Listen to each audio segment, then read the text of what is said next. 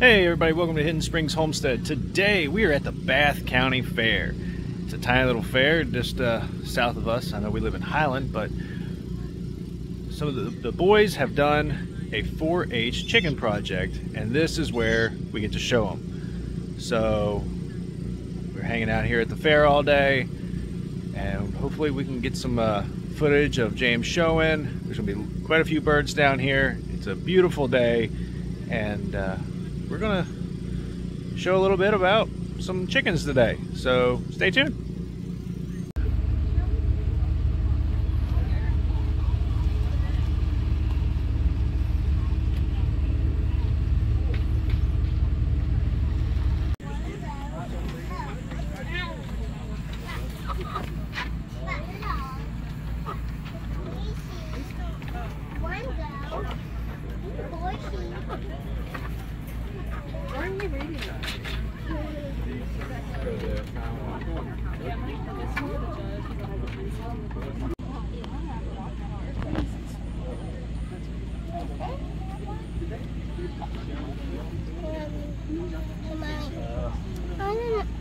I want to work out the books.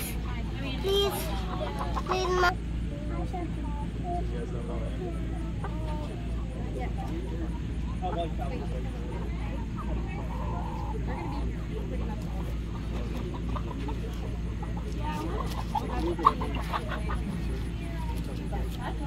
I'm gonna do the two that I can't tell apart last, so I can just do one and then the other. Oh.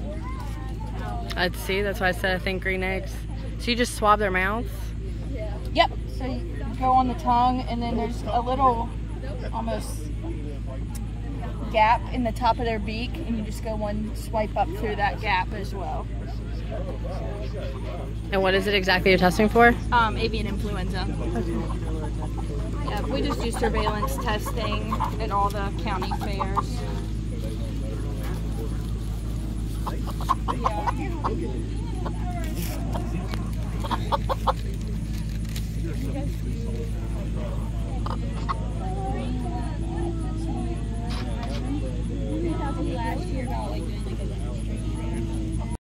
Set her down and then just kind of keep your hands on her so she doesn't go anywhere. Feed them chicken cheese. Then you have to sit every morning. Yep. I feed them water. You're getting 3 books? 3 This is the feed. Right here.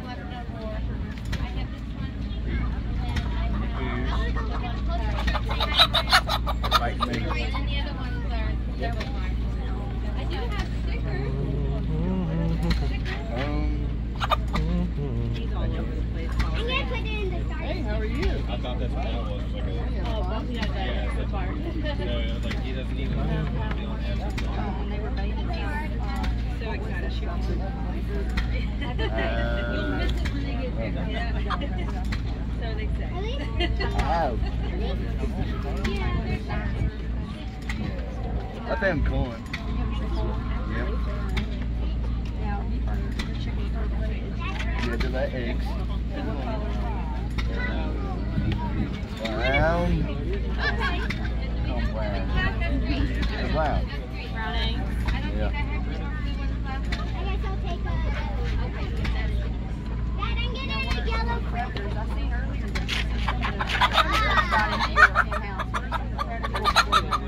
Bobcats. Raccoons, I think. Yeah. My dad got it. You got it? You took care of it? He took care of it. Yeah. Tasting the honey. Are they egg or meat? Chickens.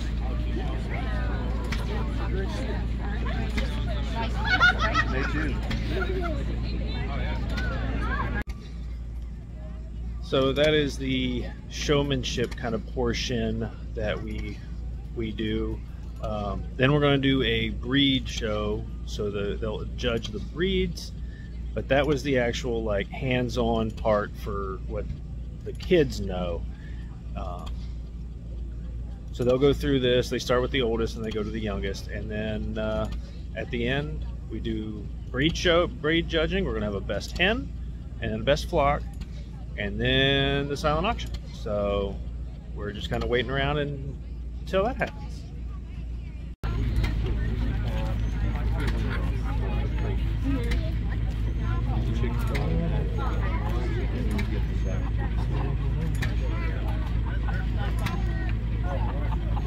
Okay.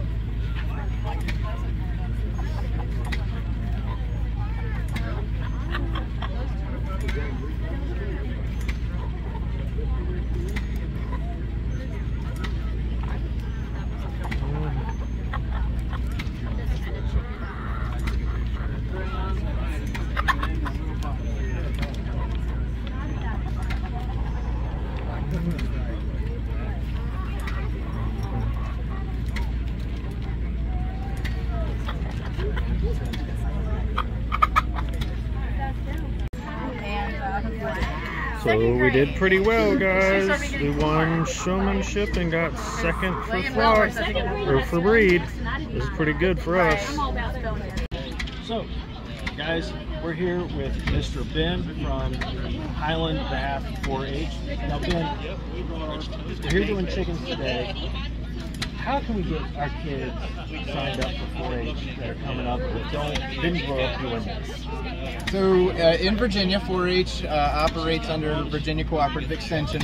So the easiest way to learn more about 4-H or to find ways to get involved with 4-H would be to contact a local extension office. They're in every county in the state, and they can let you know, whoever the 4-H agent is in that office will let you know what programs are available for your kids to get involved with.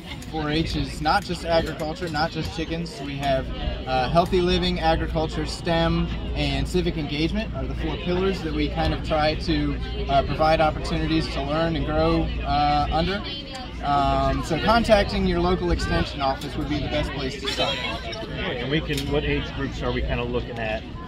Right, so we work with youth ages 5 to 19, and they're kind of categorized into 3 different groups. Our youngest 4-Hers, we call them Clover Buds. Those are 5 to 8-year-olds. In Clover Bud programs, there's less competition involved, but still the same opportunities for learning. And then our junior 4-Hers are 9 to 13 years old, and then the senior group would be 14 up, basically. All right, guys, so all sorts of age groups. Basically, if you're in school, you can come and hang out at 4-H and enjoy all this, all they have to offer, right? Yeah, absolutely. All right, well, thanks for letting us come out, Ben. Absolutely, thank you for participating. Well, guys, that's it. The birds are sold. Didn't get the price we wanted, or I wanted for them, but we did great. James won best for his age group and second for breed, I believe. So we did well. Didn't get, like I said, didn't get the price we wanted for them, but you know, that's just how it is. You know, sometimes just who comes to these things to buy. We had some buyers come up late after we'd already sold, so maybe we could have gotten a little bit more, maybe not. But there's always next year, and I am looking forward to it. Thank you guys for joining us, and as always, God bless you guys.